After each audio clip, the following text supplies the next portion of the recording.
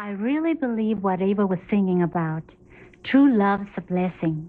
Another blessing in my life was my mother, and I'd like you to meet her, Maria Grijalva. She has been more than just my mother. She has been my guardian angel all my life. She had 7 children and raised us all by herself, holding at least 3 jobs at the same time.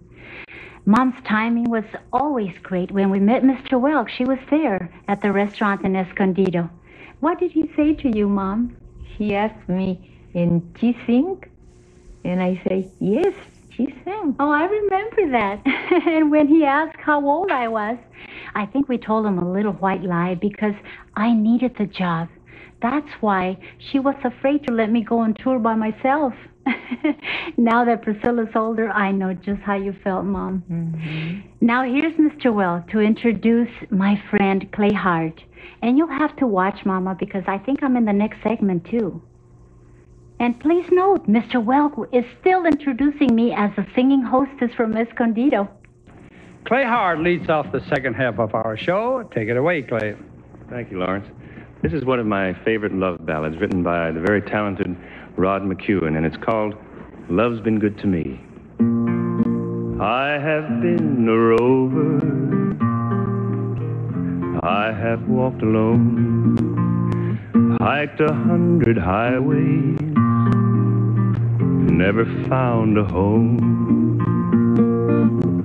Oh, but still and all I'm happy. The reason is, you see, once in a while along the way, love's been good to me. There was a girl in Denver before the summer storm, and oh, her eyes were tender,